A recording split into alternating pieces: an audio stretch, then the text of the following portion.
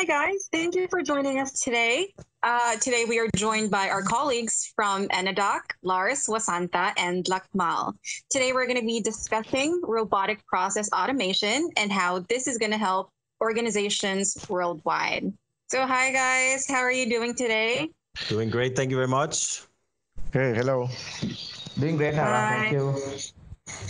Okay, so we're just going to have like a casual conversation right now about robotic process automation. And, I think for some people who are not really familiar with robotic process automation or RPA, can you just like give us a brief introduction of what it is? I think, Ara, before you get into robotic process automation, I think we need to go a little bit higher level and understand what is process automation and what are the branches of process automation. So the process automation is to improve the efficiencies of organization, and the process automation has multiple branches on it. But are we going to look at this in detail? But if you see, the business process automation has been existing for quite a long time, and the robotic process automation is a new buzzword, but in reality, all these different tools bring efficiencies to organizations. So it is a time, I think this is the time that we should be looking at these tools more in detail, especially, if you have to, we are not being able to, under the current circumstances, we cannot go to work even, so the process automation can help a lot of people. So the biggest two branches is, the one is the business process automation, the other one is the robotic process automation. Maybe Wasanta, we can also add in that ever since the last 20 years or maybe even longer, this was also what we call workflow. So most people have maybe heard about using workflow automation. So business process automation, workflow automation are a part of the same kind of family, right? Really taking a standard business process that is being repeated often enough that it makes sense to automate it. Yes, Lars. So the business process automation generally will have a human being involved, whereas in the robotic process automation, will have no human involvement within that process. So but also no robots really. No, there are no robots, but it's a this is program. The confusion everybody's having, right? They think robot, okay, so that means we'll have some mechanical robots doing something. Working on the purely keyboard, mean that it's an automated process, right? It's more of an automated business process automation versus kind of a human triggered business process automation. Absolutely. Yeah. Okay. So, and something to add, bosses. So basically, when it comes to robotics, most of the time it is repeatable processes, which is done by a human being, which can be kind of programmed into a robotic process automation, process. Yes. So the business process automation is not very new. We have been doing it, as Lars said, for the last 30 years, I think we have been in this industry. So ever since we have been seeing the business process automation. But business process automation also is breaking into a number of segments. And if organizations do understand that they have a very streamlined process, then obviously they can set it up in such a way that the maybe let's say, for an example, if it is a approval of a certain process, so if you know exactly how the approval process is being taking place, we will be able to create an environment so documents or forms or other related information flow through a specific logical process to achieve that. But having said that, many organizations also do not have these logical streamlined processes being set up. So that is where they adapt ad hoc processes. It is not necessarily that just because they don't have a streamlined process, they have ad hoc processes. Some process inherently are ad hoc. Like recently, I've been talking to one of the client who is having a large fleet of vehicles, right? And they wanted to look at how their tires are being serviced, because they have around 1,000 odd trucks which are moving every day, day in and out, and they wanted to have their trucks being serviced moment they come into the garage to be serviced. Now, when they report this, when they immediately report this one, that has to be assigned to a technician, and you will not know which technician is available. So that is a very ad hoc kind of assignment, and you cannot pre-program that one with a logic. Whereas if you take about a loan from a bank, we know exactly which steps that somebody will follow. So I think it's a most better example for a streamlined process. Probably Lars, you can add something on the top for which is relevant to even today. I think, for example, in an organization, we might have a leave request process. So if I'm going to be on leave or sick leave, I will go and file for a sick leave during a specific process. So it means HR has to be informed, my management has to be informed, and that process can be defined and can be automated in sense that we can fill a form, whether it's a paper form, it's an electronic form. That process can then go through either a manual or automated process to get the right person to approve and to update the leave credits and things like this. But then an ad hoc could be, I need to go and pick my kids from school today because the school called and say the bus service is not working, and you just send a message or send a quick email to your boss. It's not going to be removed from your, it's just like it's more like an ad hoc. So he will just say, yes, it's okay. So it's not that you're going to go and fill a form and then that goes through a process, because it's just something that happened and you just need to fix it quickly. So ad hoc, of course, if you talk about small organizations, it seems like almost everything is ad hoc, because it's difficult to find the similarity or the line in a business process. But with large organizations, the larger the organization, the more streamlined the process becomes, because you need to have compliance with rules throughout the organization. It cannot be one department is doing it like this, the other one. If I want to go a leave, I just call my manager on the phone the day before and say, hey boss, can I take a leave tomorrow? He says, yeah, that's fine. But the other part of the company, they have to file for leave 2 weeks in advance, and they have to go through a process. So very often when the organization grows, the rules become more streamlined, because there's more people that need to go through the same process, or more things that have to be managed in the same way. So therefore, as an organization grows, you will find more streamlined processes. You'll find manuals for processes. You'll say, okay, here's our guide for doing this. And sometimes companies hire consultants to identify and define all the processes.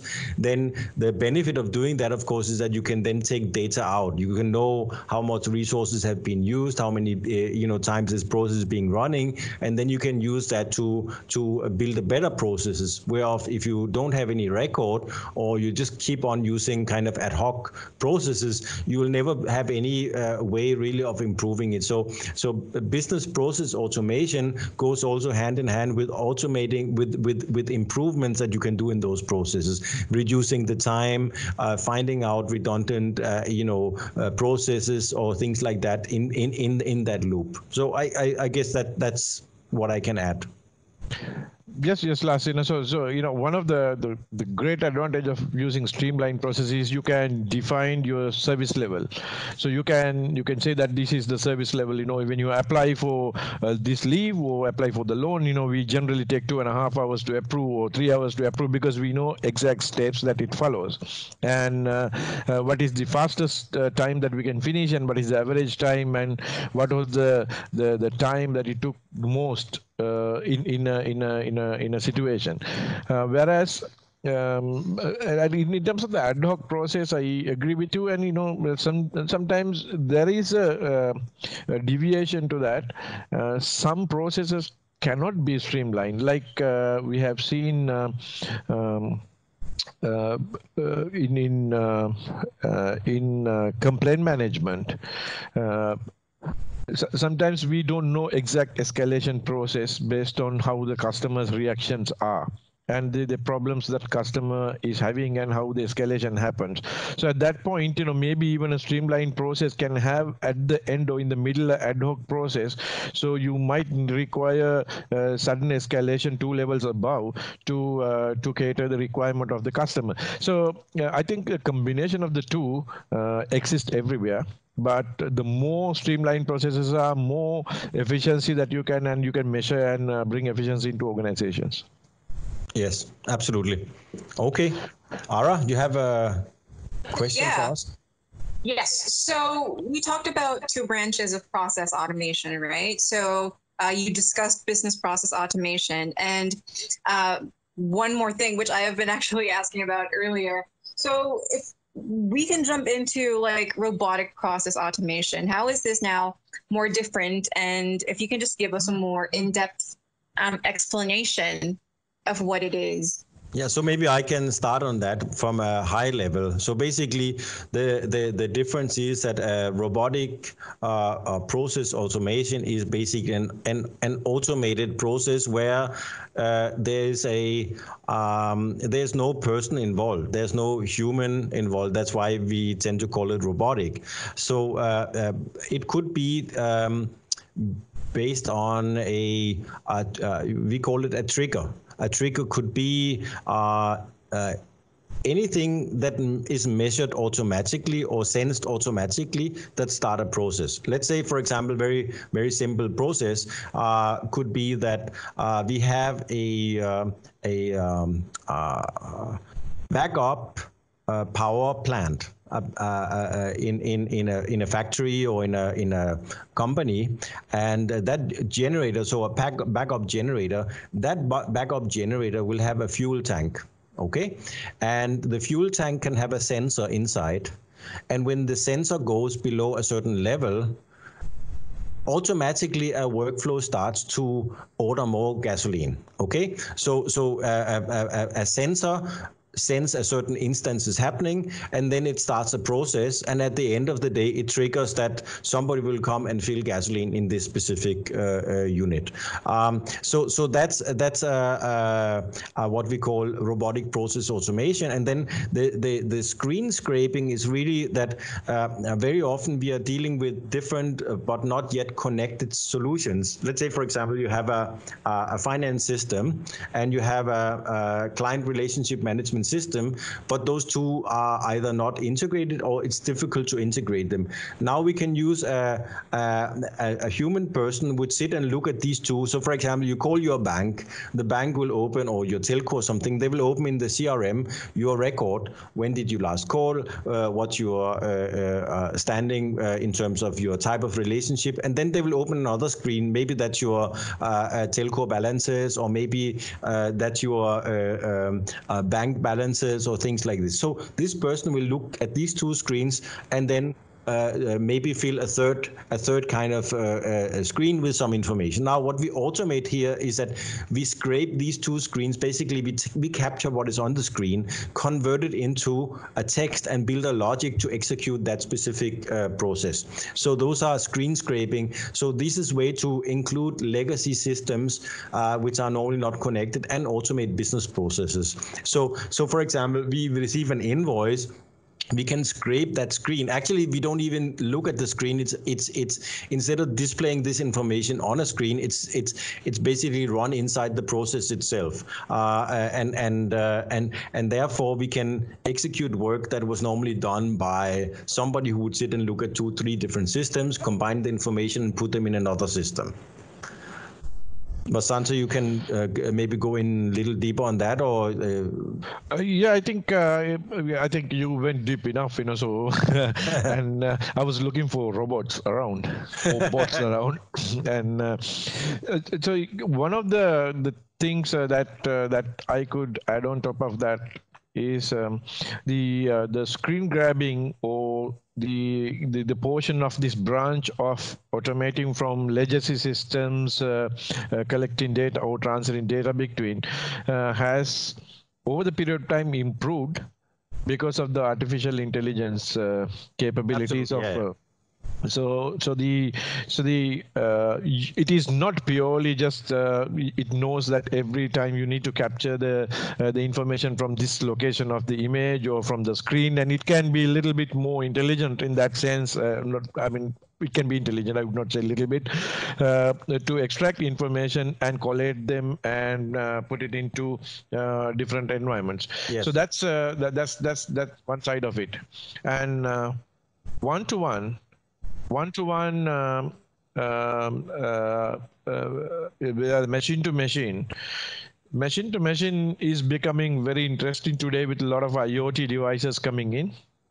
And I think IoT, so Internet of Things, that means sensors, computers that picks up information in different kind of environments. Yes, and absolutely. that are connected to the internet, right? Yeah, absolutely. I have seen some applications like some companies are running automatic sensing for whether AC air conditioners and lights are on, after the business hours, and sending messages to the security to, either switch it off or, whether look at that, take actions if the temperatures goes up in certain areas, if there's a fire hazard. So there's a large number of applications that are coming in this area as well, and I think we can move forward now. And yeah, okay, yeah, Ara. Yeah. Okay, okay, please go ahead. Yeah, so we actually have an example here of the Quarantine Pass workflow. So those who don't know what this is, so Quarantine Pass is something that we have here in the Philippines right now. I'm not sure if they have it in other countries, but I think we can discuss the workflow that goes into. Yeah, I think I think I need to jump in. So we are also under actually full lockdown. And yesterday morning, I'm sitting in Colombo, and we were just they opened for a few hours a window for people to buy groceries, and you could see we had chaos. Everybody's rushing into supermarkets to just pick up things, and I think I don't think that was a very good move. But unfortunately, also there was no other system that was available, because some of the people actually following the social distance, but some of the people are not, and so that was a big thing. And so there are a lot of discussions going on, how we can optimize this process. So I think you already have a process, so I think just you could hear. Yeah, right? so for those, of course, there are people just also listening, because we are also publishing this on our podcast. So I can just explain the highlight of the process.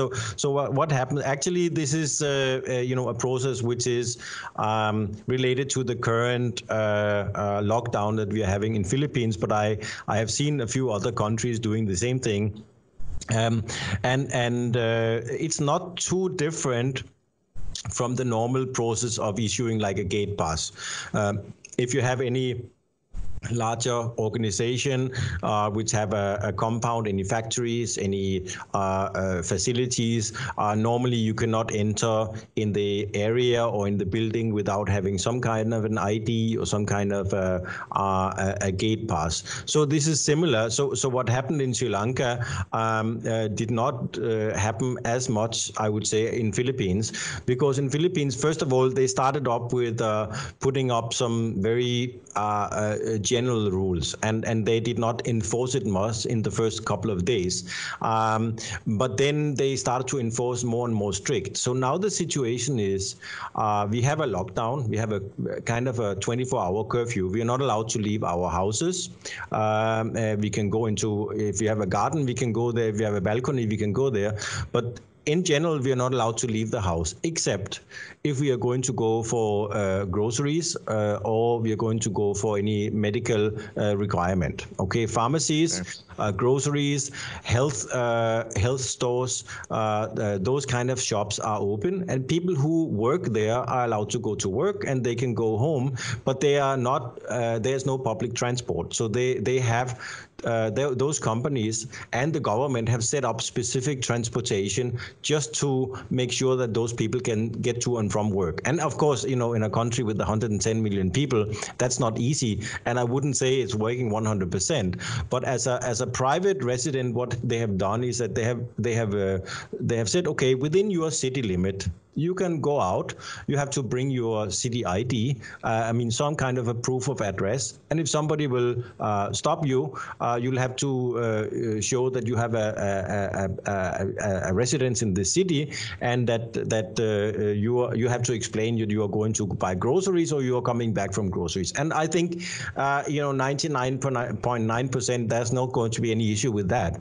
But it gives, of course, the government a way to round up people who don't have a business, who are hanging out or walking around or trying to do stuff that they should not do, and therefore they can keep the social distance. Now, if I want to go to the next city, and of course the next city could be, if I live in one part of where I live, the next city is literally on the other side of the building, because that's where the city limit is, and the supermarket I can go to, which is closer, is there. But if I want to go there, I need to have a quarantine pass. So they issue one quarantine pass per family.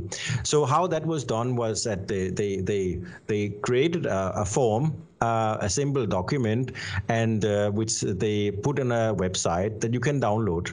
So then you would fill that form, and then you would email it to the local authority along with a copy of your ID card.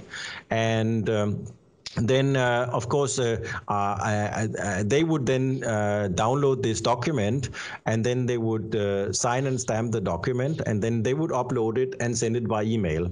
And as a result, it took actually 24 hours for them to process this, versus if I would physically go there, they said that they will process it within 2-3 minutes. So, of course, in this situation, you don't really want people to go to an office and line up with other people, even though they have proper distances. They have done everything very professional. There's no complaint about that. But the best thing would be that I don't have to leave my house. I will just sit in my house, I will apply, and I will get it.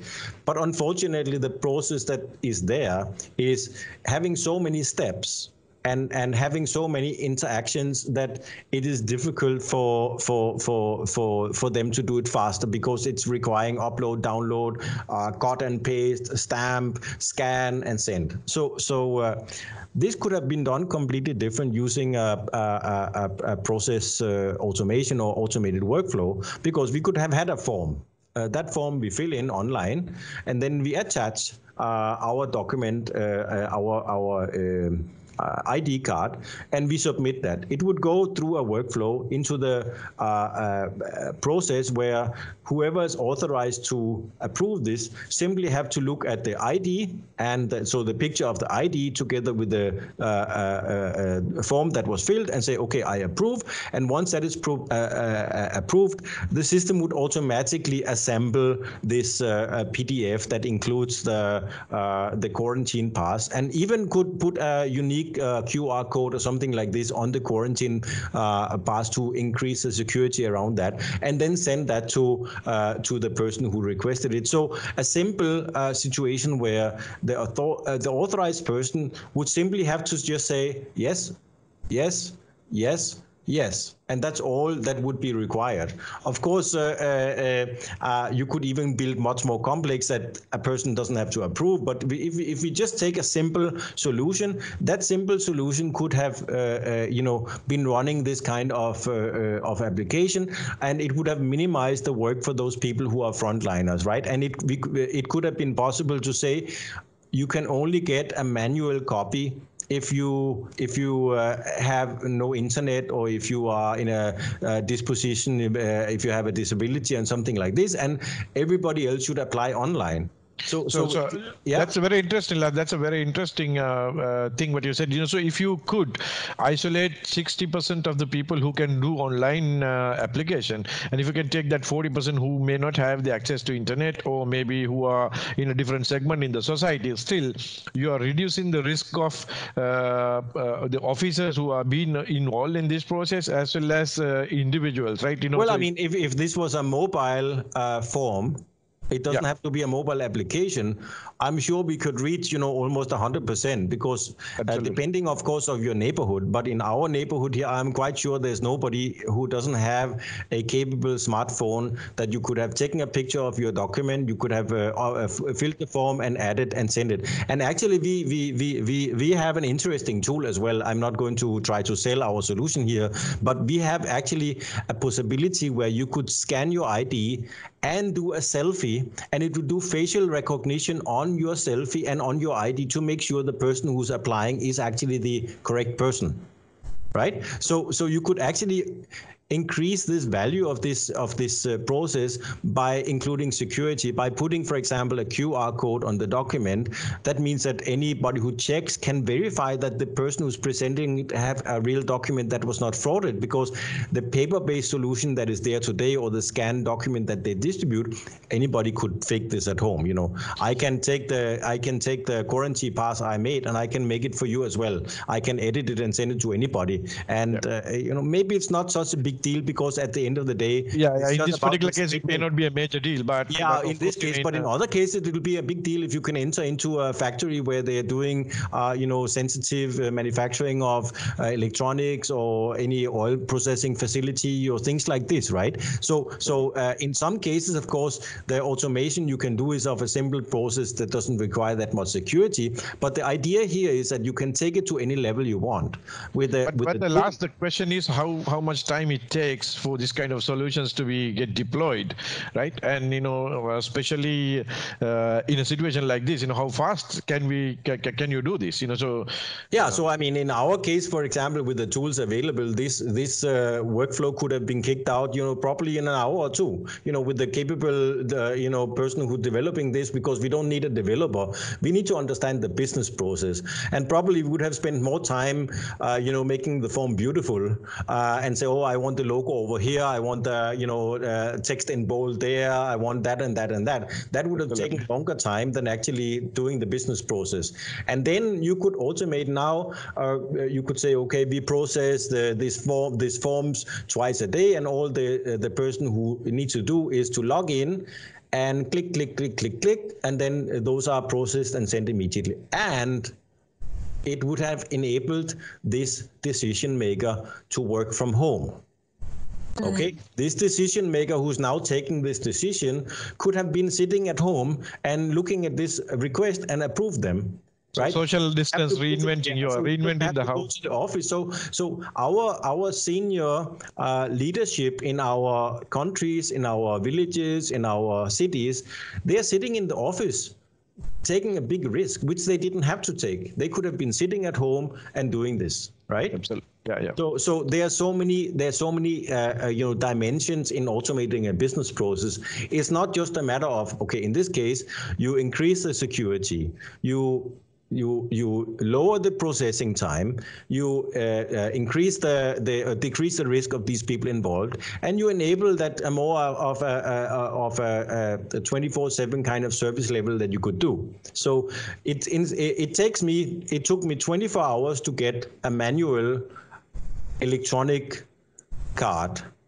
But it would have taken me 10 minutes if I would have taken my car, gotten over there, sit in the queue with 200 other people, waited for my turn, being handed a paper that somebody else has stamped and signed that could also have a transmission, right? I mean, we are trying to limit those exposures right now. So this kind of solution could have solved a lot of issues at the same time. I'm not saying that they should, maybe they would not know about it, and maybe they would not go out and buy a solution to fix this. But if you say, for example, that we deploy this countrywide, how many thousands or millions of these passes have to be issued all over a country like the Philippines or in Sri Lanka or any other country? So if you could have a quarantine pass application like this running on a stand, we're not talking about somebody needs to sit and design an app. We're just talking about standard stuff that is out of the box and working.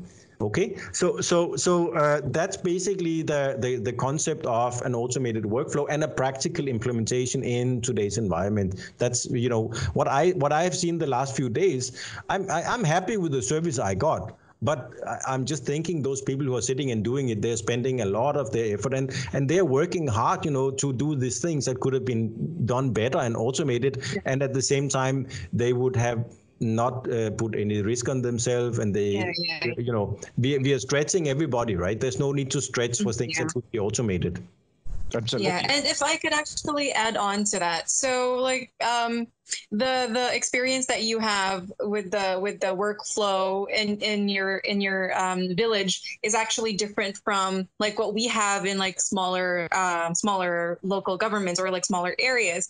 Because just an example, if I can share with everyone, here in my location, so it actually takes 48 hours to issue the quarantine pass, because like people, and I'm not just people, like actually 2 to 3 people would actually go house to house. You need to fill out a form in person, and then they're going to give you the quarantine pass, quote unquote quarantine pass, which is just like printed on a piece of bond paper. Yes. And it's empty. Like they're going to leave that to you for the day, and then you're just going to fill that out. Put your name in there, the address by yourself. So you can easily like manipulate the data, or when they leave you with that, you can easily, make photocopies of that. Yes. Because they gave that to you as a blank document, right? Yeah. And then the next day they would then come back and put like a control number, and then they'll have you laminate that. So if you don't have a machine to laminate, I mean, who has laminated? I don't even have a printer at home. Right, and then you have to go out. So you have to go out and have that laminated. So I feel like there's a lot of like unnecessary physical contact, or unnecessary. So it kind of like defeats the purpose. Yeah. So as a normal citizen, right? You can see the benefit of this, right? You can see how this kind of automation can work, and how in practical implementations, it's not about now we are going to take some job away from somebody, because the world today is different. We now we have work from home. Okay, so we don't have those tools at home, to cut and paste and laminate and all this stuff. But at the same time, we have a skeleton workforce who's working, 24/7, trying to do everything, and they're the ones sitting and doing all this manual work. That imagine also going from house to house. What is the risk of that for those people who go house to house, right? I mean, you're thinking, oh, maybe they can infect me, but if they infect you, they're also infected themselves, right? So you're scared that you might, they come to my house, I have to be careful with these guys, they might be infected. But maybe they were not infected when they start to work. Maybe they got infected, in your neighbor's house, right, or the other neighbor's house. So it's just a practical implementation of something like this, and this is an application that could be up and running in a few hours, and then it could save a lot of time and effort, right? Absolutely. I think there's a lot of things we can do in this area. Yes, Lars. Right. I think it is this is a new way of looking at how to get social distancing implemented. Yes. And especially with the people who are that skeleton force, protecting them from getting exposed to everything. I think that's my that's how I see that. Yeah. Yeah. Okay, so we were talking about the solutions and the implementation. So if it's okay with you guys, if you can just share some solutions or some tools that people could actually look into. It's not like you're definitely not selling, but just like to give people I'll an be happy idea. to sell as well. There If are somebody wants to solutions out buy, there. if somebody Right. wants to buy, we will also sell. That's not an issue. But I think if you're looking at the simpler workflows, obviously a lot like what you saw is that the workflow we have here about there's a workflow, right? And I did not have to go physically and get a document, but it was like via Outlook, right? I had to send email, I received email, I filled the document in Word, I took a picture with the phone and added that and so on, right? So that automation, also ad hoc automation, you can do with those tools that are available. But if you really want to automate processes properly, at one end you have machine to machine, and the other end you have the business automation. In our case, we have two major tools that we use for business automation, business process automation. I mean, we have been a Microsoft partner and advocate for SharePoint for the last, 15 years or something, and we have thousands of clients, literally thousands of clients, where we have automated workflows using SharePoint. But it's just that SharePoint is good for very complex things, very big things, and where there's an integration with a lot of different tools. But for more simpler tasks, like the one we mentioned earlier, the gate pass, the simpler workflows, which might not even be so simple, but for those we have developed a tool ourselves called Flodo, which is available to solve those kind of problems. And the main difference is that where one is more of a, I could say, like a toolbox, the other one is more like a ready tool. It can with less coding get things ready. But if you go to the other end with machine to machine, we also use Flodo, but we also use Microsoft Flow. And if it's more on a personal basis, there's something like IFTTT, which is if then this or something. If that then this, if yeah, whatever it or is, something like this, and Zapier and so on. So there's different tools available in the market, and first identify what is your problem and then try to find the solution secondly. But I feel like with SharePoint and Flodo, you could solve most of your organization's workflow issues, and you can solve a lot of problems in your process of digitally transforming your organization, because at the end of the day, this is what we're talking about, right? We're talking about digital transformation. So as a consumer, as a citizen, as an employee, we are not expecting that it should take 48 hours to get a gate pass because I cannot leave my house without it. I'm expecting that it should either come faster or there should not be a rule at all.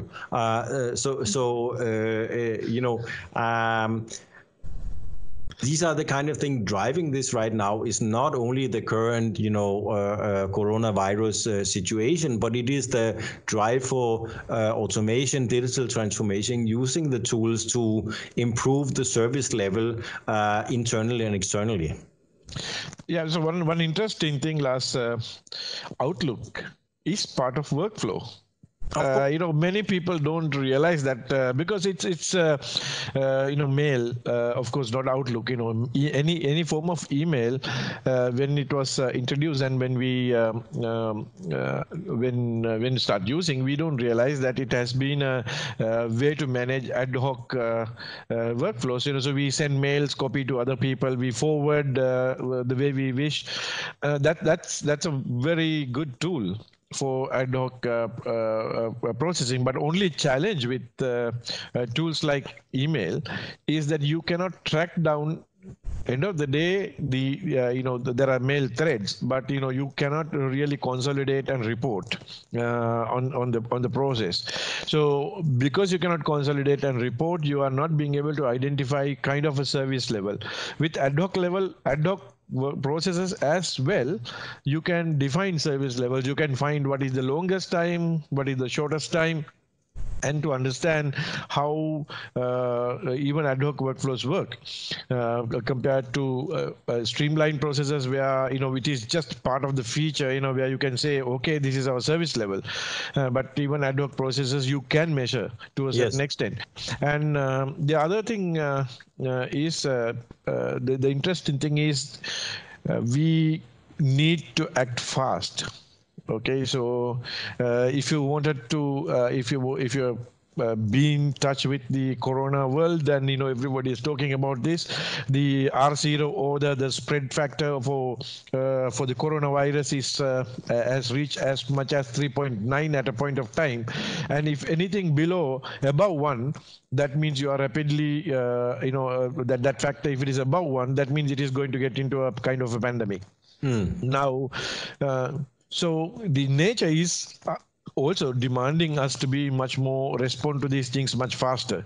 So the whole problem is that we are not responding to things faster enough. That is why I think things are moving. So how can we respond faster is being able to do rapid deployments. I think this has been something that being the IT world we have been looking at ever since, I'm almost 30 odd years now in this industry, and ever since we have been talking about rapid deployment of tools. But I think it is only the recent past that has given us the power and the ability of the compute power, as well as the technological tools what is required to rapid deployments. And that is where we are bringing at the Flodo is one of the best examples of these rapid deployment tools, which is actually Teams is except for Teams, all the other tools what you see here are old ones. And of course, on the right-hand side, you see IFTTT and Flow and Zapier. These are new ones. So these are third-generation tools that we are using now to do rapid deployment. Whereas Outlook, if you look at SharePoint, are a bit older, and you may, if you have, if you look at them as applications. So that's my contribution on this one. And if there is any questions, you can ask Ara from. Right. So, by the way, if we can get Lakmal's input as well on these solutions and how best to, I guess, implement them, especially within the state of things. Yeah, of course. So actually, as Lasan Vasanta was clearly mentioning, so that these solutions which has capability of automating business process, and when it comes to automating robotic process, or which is more repeatable processes, all of these activities, actually it is something that was there since for last couple of decades. But where we are missing, and why we have to adopt these things is the question. Why we have not adopt is one of the other questions.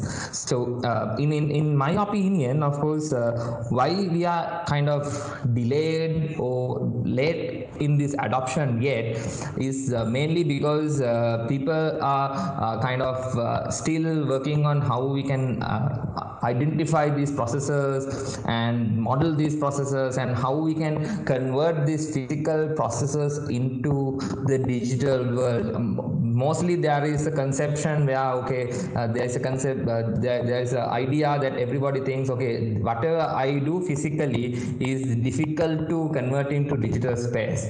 So mainly what we have to put into people's mind is, most of the things nowadays, as Vasanta was clearly mentioned in the latter part of his opinion. So now we are in the world, there are many tools which can accommodate for people to automate their work. Very simple. Those days when you are doing data entry from many amount of invoices or forms, you have to look into the form and enter that information into Excel sheet, and then you do it. Now basically Microsoft itself has given a solution like their Office mobile app. So of course you can capture the table directly from the camera, and it automatically transferred into a Excel sheet. You don't have to have a person to sit and enter these details. So likewise, artificial intelligence has done a lot during last couple of years, where all of these things are more possible now. So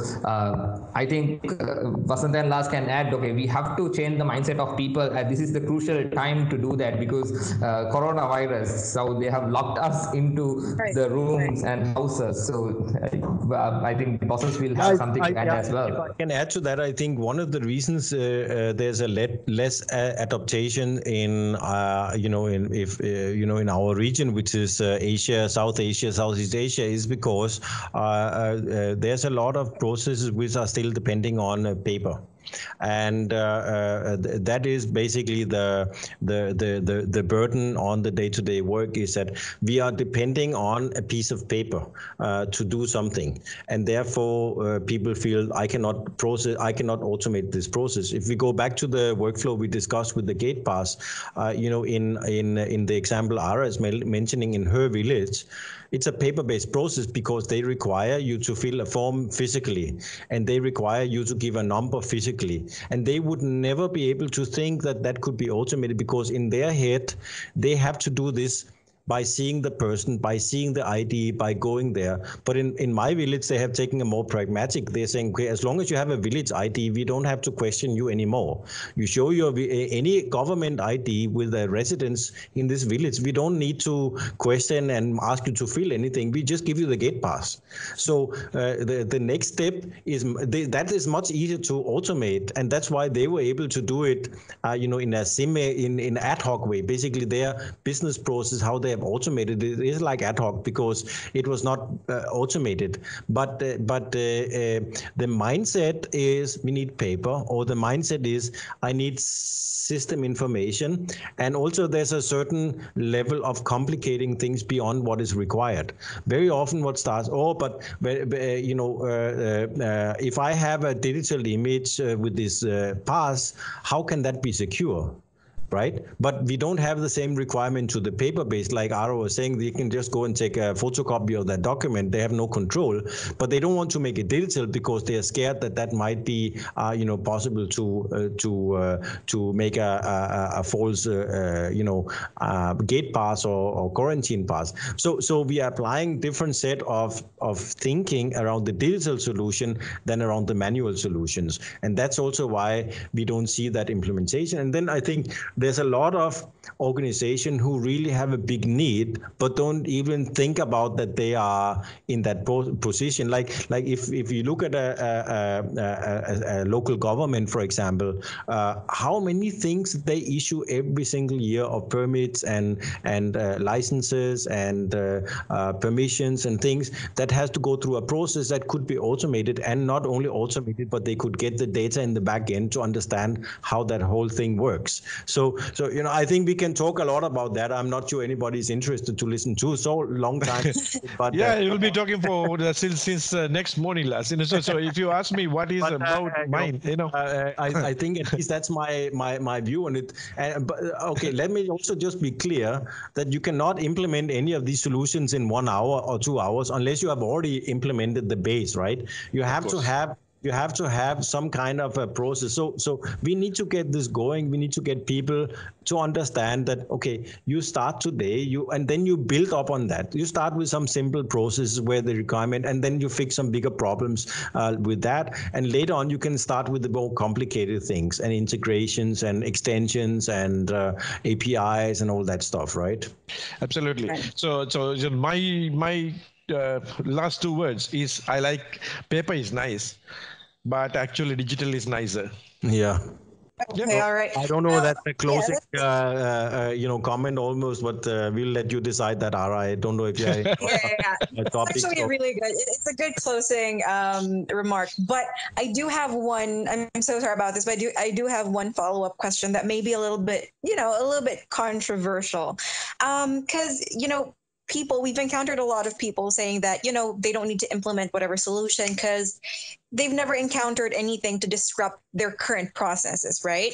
But then when, say, an earthquake happens and then they actually feel threatened, they actually feel that, oh my goodness, this could actually happen. Then they start I don't know, scanning their documents or like actually thinking about how to back up their documents. And it's the same thing, I guess, with fires. You know, they don't think that fires could happen, and then they do, and then they think about, oh, our work can be compromised. Now, with this coronavirus, with this COVID-19 outbreak, and everyone now has to work from home, those who can, do you think after this or during this pandemic, people or organizations would think more about this workflow automation? Do you think they would actually start, because of what's happening, they would actually start thinking more and taking this seriously, this workflow automation? Well, I would certainly hope so. I think, as an organization, we have been able to work from home, almost all of us, and like we're doing this kind of recording from our homes. I would hope so. I saw a write-up from Gartner a few days back saying that only 12% of the organizations they have asked could confidently say that they were ready to operate during this time. So 12%. It means also that essential services, food manufacturing, governments, banks are not able to operate. It is not just that, okay, I'm losing a business opportunity, but there's essential services that cannot be provided. People cannot pay their bills. People cannot receive money. People cannot get food if things are not working. And things could work if organization would have invested a little bit more time and effort into digital transformation. And I can just see, in Philippines, if you look at just this year, we are only in March, right? And just this year, we already had a major volcano eruption as well in our vicinity of Metro Manila, and now we have this coronavirus. I think the kids have been off most days than they have gone to school. That's an indication of how bad it is, right? And then last year we had several earthquakes in another region in Philippines, in Davao, that just was hammered, month in and month out. And then we had the typhoon season, and then we have just the normal kind of disasters, like something burns down, right? Or people steal something, or the normal day-to-day small disasters that we had a whole big construction that went on fire they're building this extended highway, and one of the places went into fire and burned down all the buildings around. I mean, it's just not going to stop. I think this is it's not even the new norm. This is how it is, right? And organizations need to be ready for this, and there are tools, and it's just a matter of taking the decision. And I think, hopefully this would help people to understand that we need to be able to be more agile and more work on a skeleton staff, work from home, work remotely, and get things done in a better way. So maybe that can be the closing comment, but I think that's at least my opinion. Yeah. So yeah, I think in a nutshell, what we got from that is people need to be more proactive than reactive, right? Because it's easier to implement solutions when you have enough time. Yes. I would say. Yes. So now is a good time, right? Because people are at home, they might not have the workload, so it's a good time to look into some of this stuff and start to get something developed. I mean, if you want to implement Flodo or Inadoc today, we can help you with that. And by the time that the market is opening up, you are hitting the ground running, as you say. So let's get it done. We can run even online demo, right? If anybody wants, so they can contact us and we can do a live demo. Yes, absolutely. While we are having maybe Ara, if you could do us a favor and put some links around, our websites and things, so people can be in touch. Okay. By the way, Ara, just before you go, just one thing, today, to give you a little bit of statistics, 93% of our team online and working today out of 150 odd people, and the others are, of course, for personal reasons, some of them are on leave, so in fact, places from Nepal, it's 100% online and they are working. So that's how you could be productive in situations like this. Just Exactly. Yeah, Right. yeah. Right. And here we are doing a webinar. So, Yes, yeah, exactly. there are a lot of And we didn't have product- any dogs or cats or kids or anything embarrassing happening until now. I am sitting on the edge of my chair. I was thinking I don't want to fall down. So, but everything worked out fine. So thank you very much. Thanks for the Yes. Thank opportunity. you very much, Lars. Thank you, Vasanta, and Thank you. Thank Lakma, you. very Thank you. much. Thank you, Bye. Ara. All right, Okay, see you. Bye. thanks. Bye. Bye. Bye.